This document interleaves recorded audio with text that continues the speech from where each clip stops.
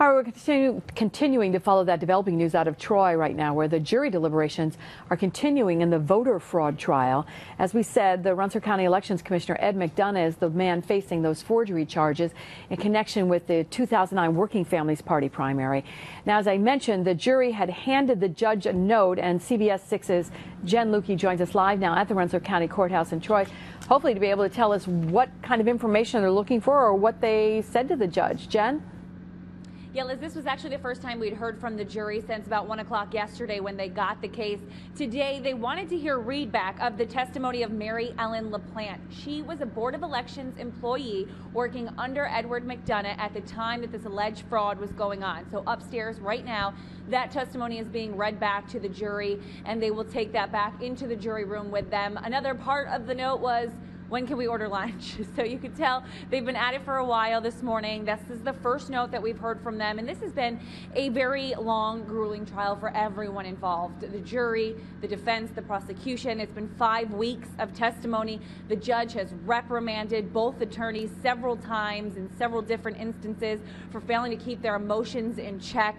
Now, the work is done on their part. Now, the jury is going back through all of this information, trying to make a judgment on the 62 counts against Edward McDonough. He has been here all morning, pacing the hallways, talking, sitting with his family, waiting. You know, every time there's any people walking in or out or anywhere near the jury room, everyone sort of kind of gets, up and starts paying attention, and it's normally nothing. This was, like I said, the first note.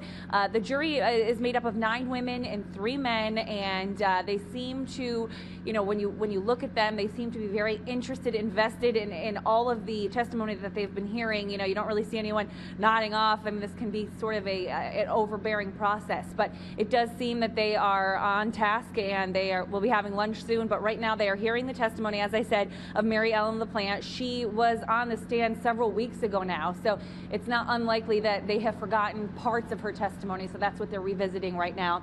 We will be here at Troy Court, Rensselaer County Court in Troy, covering this trial all afternoon, and if there is a verdict at any point today, we will bring it to you as soon as we have it on our website, and of course we'll have live updates this evening. Liz?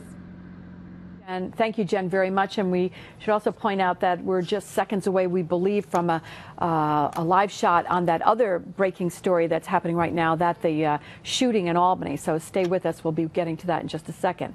In the meantime, big news out of Washington, where the House Speaker John Boehner says he remains hopeful that a fiscal cliff compromise can be reached, but he says President Obama has yet to offer a balanced deficit cutting plan. Speaking just a short time ago now, Boehner said that the president's latest offer is for $1.3 trillion in tax increases over the next decade and $850 billion in spending cuts. Without an agreement, the taxes will go up for everyone, and then there will be some wide-ranging spending cuts that will also begin.